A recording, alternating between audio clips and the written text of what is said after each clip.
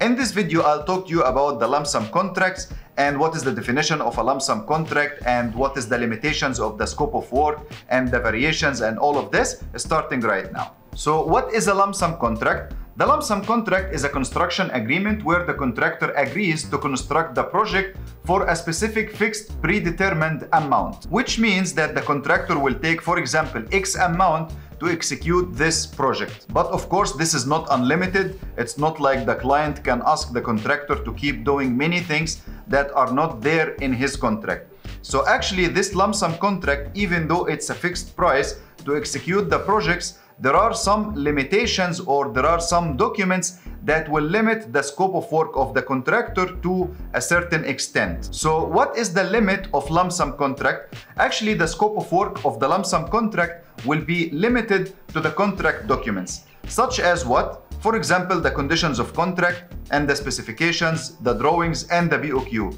So these documents together, they make the contract. And the price of the contract is to execute this project as per what is written or what is mentioned in these documents. So these documents will limit and define the scope of the contractor in the lump sum contract. So when to use lump sum contracts? Actually, lump sum contracts should be used when the scope of work is very much well defined. Why? Because if the scope is well defined, we have everything. We have the specifications, we have the drawings, we have the BOQ, we have everything. Then the contractor in that case can make a very accurate cost analysis and he can put his margins and everything and submit his lump sum price for the project. So in order to have a lump sum contract, first of all, the scope must be very well defined and the majority of the project scope should be there, produced and ready. And quickly, if we are meeting for the first time, I am Ahmed Adel and you are watching Cost Engineering Professional, and here I help you develop the required skills and enhance your knowledge to elevate your cost engineering career. So if this is what you want, you can quickly subscribe. Now another very good question, which is,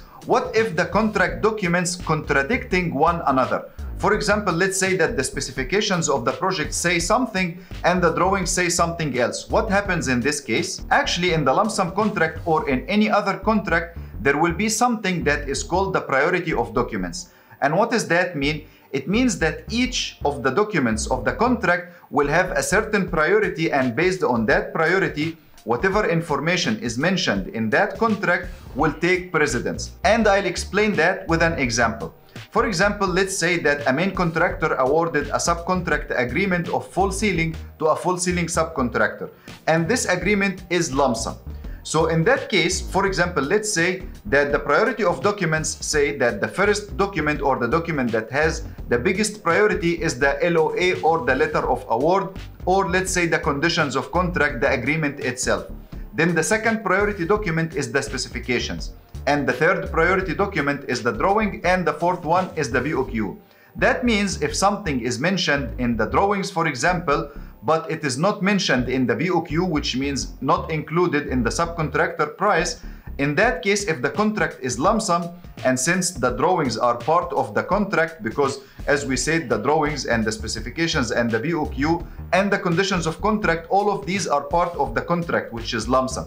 So if something is there in the drawings, but it is not in the BOQ, and the priority of the document says that the drawings has more priority than the BOQ, then it means that this additional thing is in his scope. It's included in the lump sum project because the drawings has bigger priority or more priority than the BOQ, and the item is mentioned there in the drawings. So that means that the contractor has to execute this item because it is there in the drawing and his contract is lump sum, even though this item is not available in the BOQ. And for example, since we took the full ceiling as an example, usually the specifications will say that whatever access is required for the MEP services, the subcontractor or the contractor has to provide access panel, for example.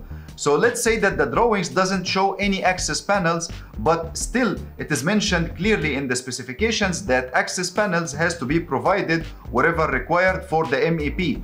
And since this is mentioned in the specifications, which has bigger priority than the drawings and the BOQ, so the access panels are not there in the BOQ, they are not there in the drawings, but they are there in the specifications. So that means that it is still, this thing is part of the lump sum contract, and this contractor has to execute this item. And this point will take us to the next point, which is the variations. So when do we have a variation? You will have a variation when something is required, but this thing is not there in the drawings, and it is not there in the BOQ, it is not there in the specifications, and it is not there in the conditions of contract.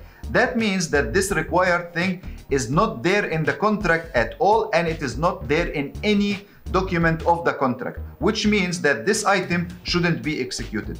So let's have an example. For example, if the civil defense told you that I need a handrail at the entrance of a building, for example. So we will look in the BOQ, we will not find any handrails, for example, at the entrance of the building. Then when you go to the drawings, this handrail is also not there. And when you go to the specifications, it didn't say anything that a handrail should be there, like in the entrance of the building or something. And then we will go to the last point, which is the conditions of contract. What is written in the contract? If it is written that the contractor has to comply with the authority regulations, for example, then this means that this item is included in his contract. As per his contract, which is lump sum, he has to comply with the authority requirements. So since this is an authority requirement and his contract say that he has to comply with such requirement, then this is part of his contract and he has to do it.